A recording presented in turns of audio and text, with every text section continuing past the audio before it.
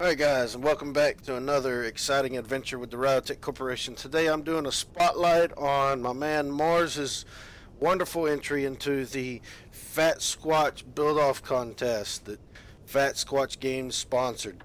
So today I'm here with Mars. He's going to take us around his base and show it off to y'all. I hope you enjoy. Mars 1, are you there? 10-4. Alright sir, it's all yours. Take us around. Alright, welcome, Commander. And this is the base I entered for the Fat Sasquatch base contest you had on your YouTube channel, and I'm here to give you a tour of it. So tell us a little bit about where we're standing at right now. Alright, right now we are standing up at the top of the control tower, with kind of a nice view over the base and showing some of the various buildings out this side over here. But up here, we have the control tower with several seats for various people. We have the commander seat over here. We have an engineering console over here with some useful information on the wall showing status of ores, power time, and whatever else our engineer will need. We have flight control over here showing the status of docked ships on the various connectors, status of fuel for the base, hydrogen, oxygen, and uranium. Nice. And over here we have just an extra control seat for damage control, and I also added missing components, so what we're low on. Ah, that's nice.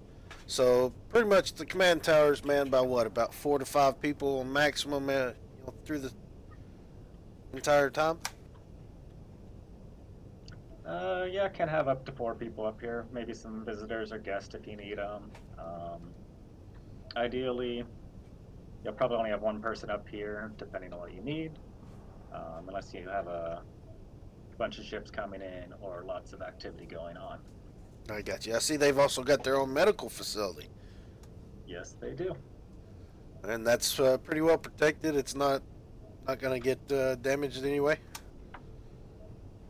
There's a layer of heavy armor above us, with some defenses sitting on the station roof and a couple antennas, which can take quite a bit of damage.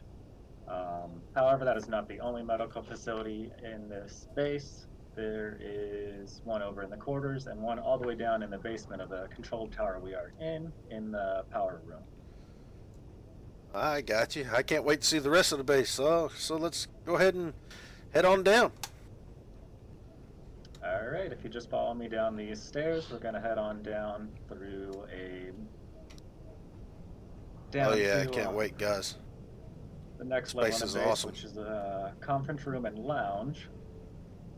Oh. So we got our nice couches here, projector for some board games. Thought about it all, huh? Board games. Yep. Well, you know, when you're in a lonely outpost on a mission far away from home, you gotta have something to do. But if you come around over here, the central filter holding the elevator shaft and whatnot, we have the conference room. Oh, this is nice. Some nice wood tables. Nice view out this side, looking at the mining dock over there, or one of our docks, or many ships. I got you. Yep, nice big old clock. You never know, never have to worry about what time it is. Not at all. If you have any questions while we're going through, ask them and I'll can go over things. Will do. But right now we can leave level 3 and head on down to... Actually, we're going to not use the elevator at this time. We're actually going to take these stairs over here and go down to actually level 2L, cryonics. Cryogenics, guys. Alright. So this is kind of where So we got freeze-dried spacemen in this area, huh? You know, if you're on that 24-hour shift and you need to get relieved, or kind of don't want to have to spend too much time spending money down in the store at the lower level, you can kind of hop in a cryo chamber and just kind of wait the time away until your ship comes to pick you up. I got you. Really happy with how the attendance quarters came out. It's nice and small, compact, just the way it needs to be. Yep. But he's just here to make sure, help people going in and out of the cryopods.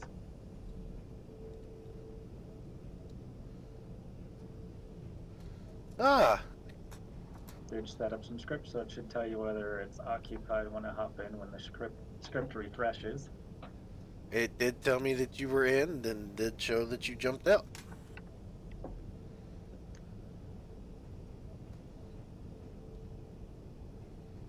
Alright, if we can continue on, we can head on out back to the stairs, head on down to the main level 2.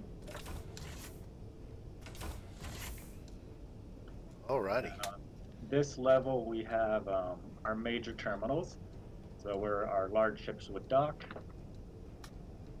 If you're thinking kind of like a terminal for a large 747 or other large airplane of that nature.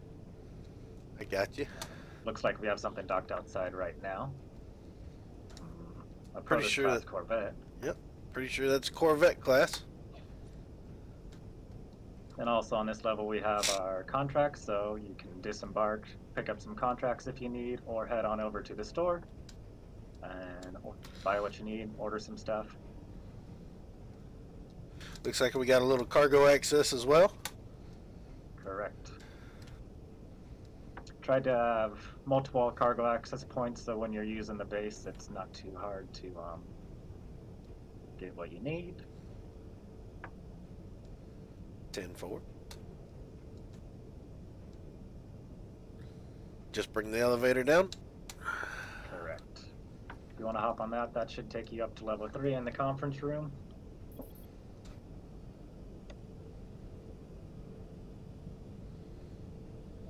Oh yeah, nice little ride up.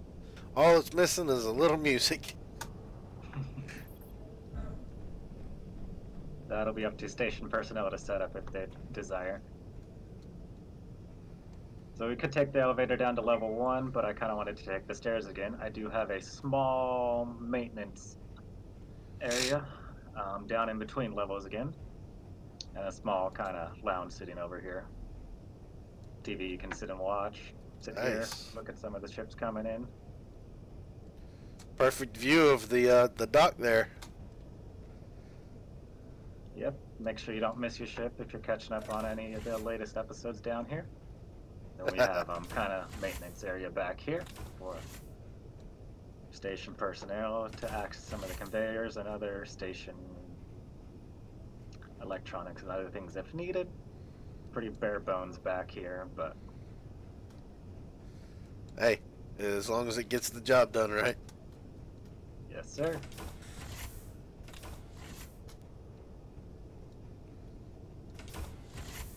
So if we head down these stairs, we go down to the level 1, which is kind of the main hub for the station. On this level, you can access the tower, access the gates, head on over to the different docks we have with ships, or head on over to the hangar. But before we head on out of this facility, the only other one we have left is going to be down in the reactor room down in the basement. Nice.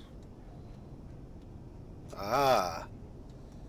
So pretty bare bones, but an extra med bay down here, which should be a little bit more protected compared to the one in the control tower, and control station down here just in case something happens to everything upstairs. So this is where the nuclear physicist would stay. Correct. If you got one on staff. They're hard to come by, right? Seem to be a dime a dozen in space engineers. Everyone's tossing a reactor on a ship.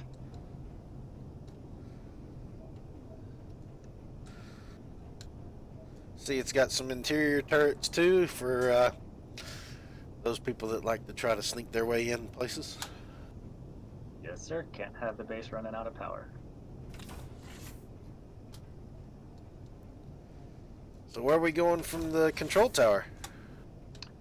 Well, I think from here, since we're going to focus mainly on the base, we can either head on over to the landing docks, kind of the mining landing pads to out through this door, or we can head on over to hangar. To you, Commander. Why don't you take us out on the perimeter? All right. We're gonna exit here. These doors are sensors, so they should just open as you walk towards them, but be careful of them closing behind me. All right. All right, and it looks like we got some ships docked out here. Yep, I think GeoCorp's going to get ready for an attack sometime soon. All right. Looks like they're ready. They just need some pilots. So out here we got kind of our secondary dock, mainly designed for mining ships. If you have PAM ships mining for you, or just extra docks if you need them. Over around towards the back, we got our silos. Yellow is going to be components or and refined metals, and then we got blue way down at the end for our hydrogen storage. Nice. Plenty of storage on this base. It should never run out of anything. Well, as long as none of the connectors are severed, we're good. But as long as stational personnel are paying attention, should be good. All right, leaving the landing pads, we're going to head on over to the refinery and assembly room. So, pretty basic setup. A lot of noise going on in here. In here we got 9 advanced refineries ready to process what you need. Some sort of setup, so we got 3 that are ready to refine stone, iron, nickel, and silicon, all with speed modules. Right now, actually, nothing's being refined. Goes through that pretty fast. And we also pour some of our more high-quality materials that we bring in, such as our gold, silver, or platinum. We have 3 refineries over here, all set up with yield modules. Looks like we don't have anything processing at the moment on there. And then for, I had another one set up for, I believe, gold, uranium, cobalt, and magnesium. And then it's actually working on processing it right now. Looks like we got about 31K cobalt being processed and 15K magnesium being processed over this bank of refineries over here. Nice. And then to fill up the large number of hydrogen tanks we have in the silos, we have a whole bunch of generators and some assemblers over here. Looks like the base is pretty stocked on hydrogen at the moment. Yep. Let's see. Got some nice handrails to keep you away from equipment. And over here I did actually hide a door. Nice. Kind of a secret access. You head in there, there's through an airlock. The other one, and there's actually stairs going down one of the pillars supporting the base. No door at the bottom at the moment, but if you don't mind digging a hole down there, you could find your way up or find your way in. So an emergency exit of sorts. You know, I think the base design guy got a little bit lazy when he was working on that, and the tunnels did not come equipped on this base.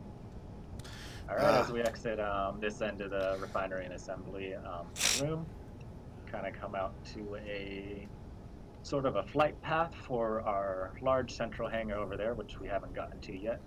And over here we have our garage, but we're going to head across to the garage. Let's see what we have in here. Nice big garage. Looks like it can fit at least 4 vehicles in here. Depending on the size. I'm not sure what size vehicles G-Corp will be using. But nice big garage. We could pop open the hangar right here if we want.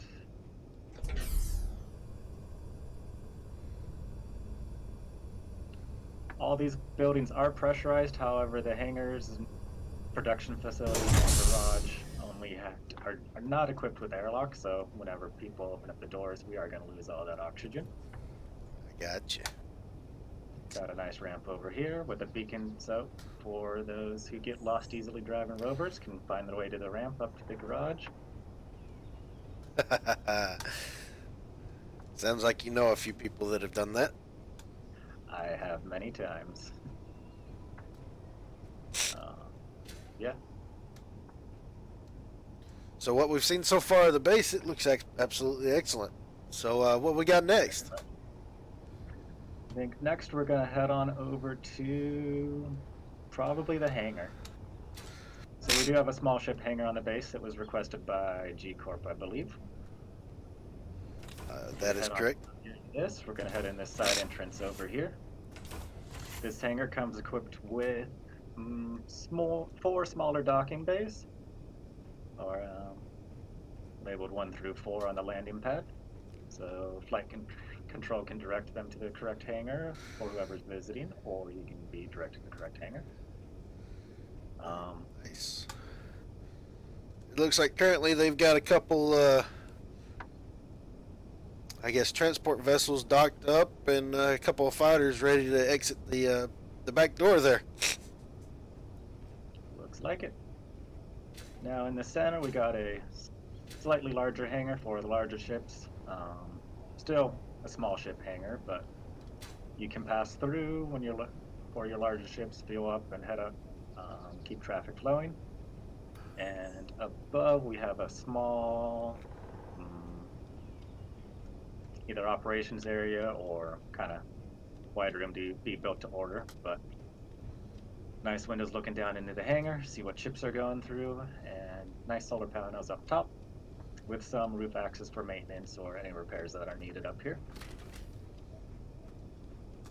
Nice. Always need to be able to access the roof. Yep. If we take a look, this base does come equipped with some secondary solar panels for secondary power, and a small array of defenses. Not a huge amount, but I do believe G Corp is not a huge warmongering faction. Well, not at the moment, although it does look like they are gearing up for something big. Okay, there are some extra conveyor ports up here if more turrets are needed. This base is equipped with 2 external intake vents for in case we're on a low oxygen planet. And those work just by filtering in the air into the actual system, correct? Yeah, just gonna pull in oxygen into the oxygen tanks we have. Nice wide windows, you can see everything. Oh yeah, if you look out this, in front of the hangars, there are multiple landing pads, I believe labeled 5 through 8. Exterior landing pads kind of run 1 through 8, and then we have interior ones running 1 through 5.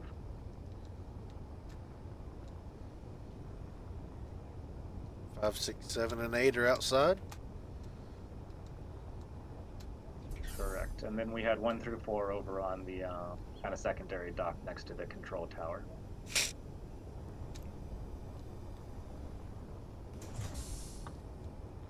But to make sure no one gets confused, I did label the hangars.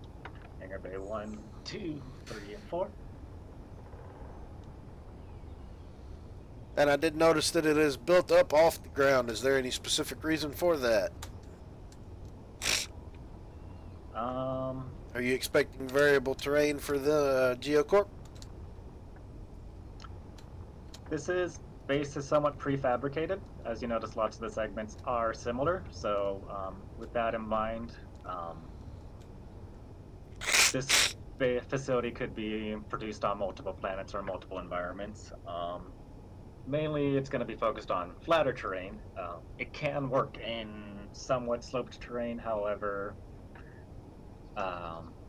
it can get out of spec in mountainous terrain or due to the large requirement for all the support structure beams to intersect the voxels. But did my best. Plus, keeping it off the ground is kind of seems to be more in line with space engineers' design principles on a lot of their bases built in space engineers for more keen software house designs.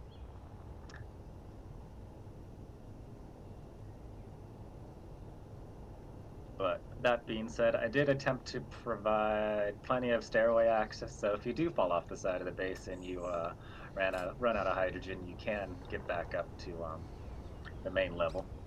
I did notice the many staircases. With that being said, is there anything else that you'd like to show us about this base? Anything you've got special hidden for maybe just the showcase? There is one last thing that I really want to go through, kind of my second favorite building, if the control tower is my first, and that is the living quarters over here. We kind of walked right by it when we left the garage and walked over into the hangar, but we have the quarters and barracks here for basic personnel. All right. I'll follow you in. Okay.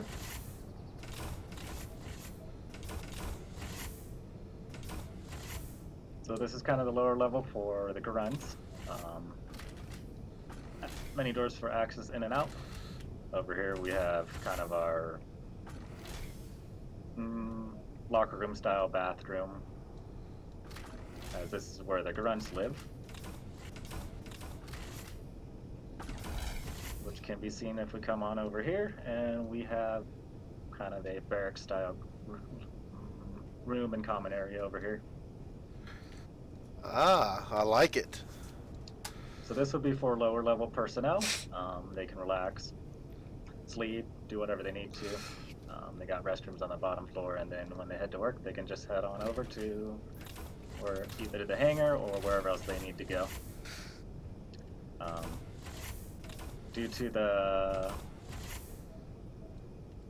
nature of this building, because this building also contains a server room and some other things, we do have secondary power down here and a med bay. Nice. So, with I think I've counted 3 med bays now, and at least 4 control areas. This base is very redundant. Correct. There's actually going to be 4 med bays. There was 1 med bay up in the hangar and above the large hangar, hangar 5. Ah, okay. But coming up here, this is where we're going to have more of our commanding officers or higher level personnel, as these are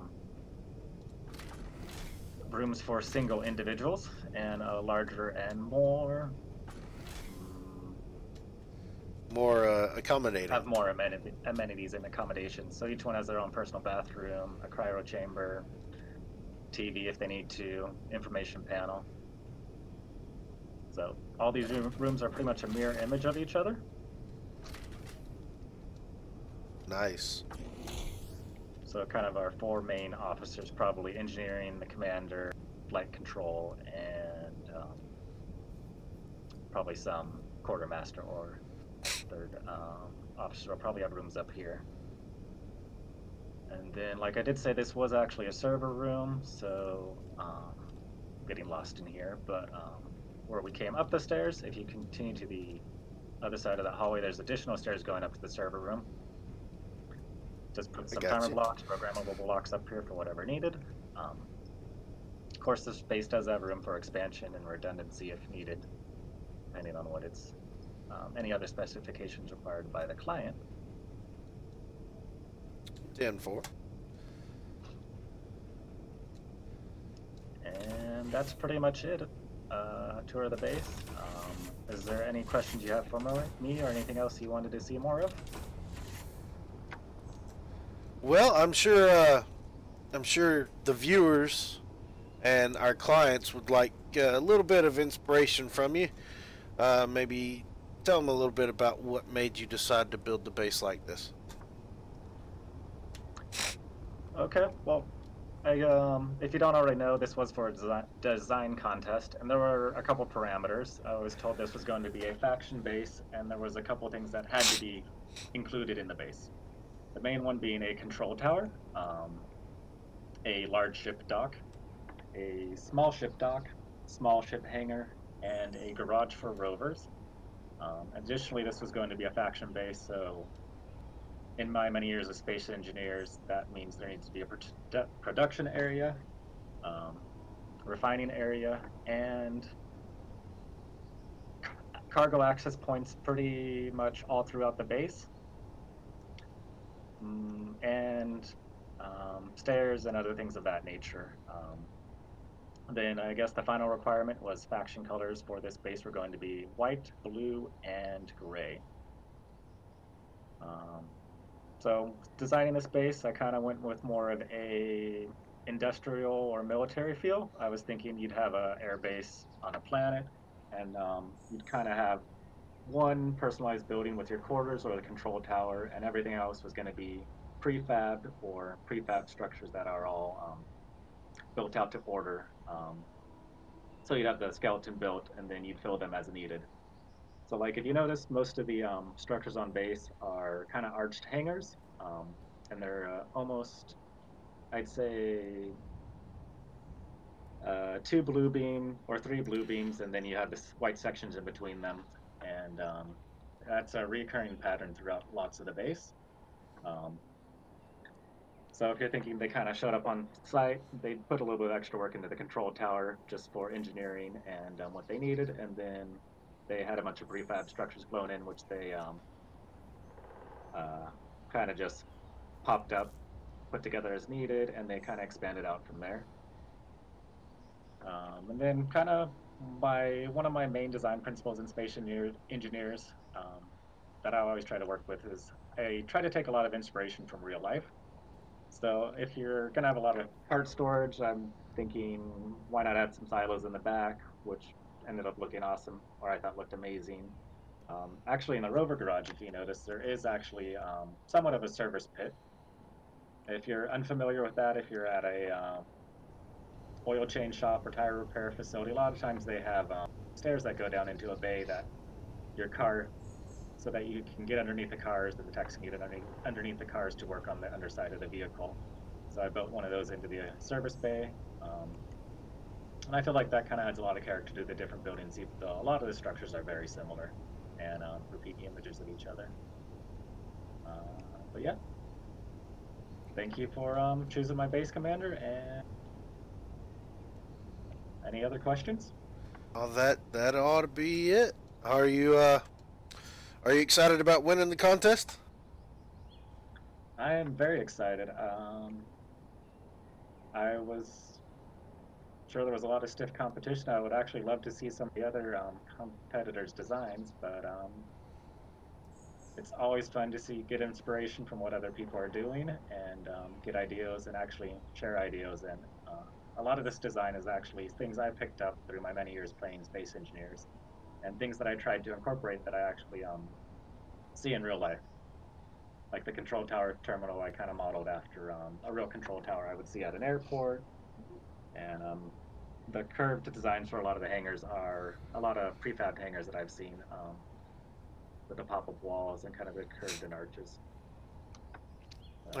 All right, I got you. And I'd like to add, guys, I want to thank Mars for his submission to the contest and all the guys out there that did compete and were not chosen as the winner. I want to wish you better luck next time, and don't get discouraged by it. As you can see, Mars 1 built a fantastic base.